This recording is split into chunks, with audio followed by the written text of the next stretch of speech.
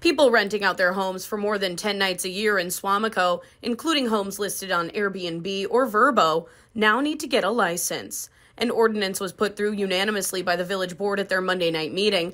Licenses will only be required for properties zoned residential, so hotels don't apply. There are also other rules, like one indoor bathroom required for every 6 occupants. As we have previously reported, the village knows of 14 short-term rentals currently operating. One Airbnb owner and resident spoke out at the meeting, saying parts of the ordinance are, quote, redundant, and accused the village of trying to stop short-term rentals in Suamico. The village president says that is not true, and the regulations are in place to protect residents while allowing people to do what they want with their properties. The cost of the license will be decided at a later date.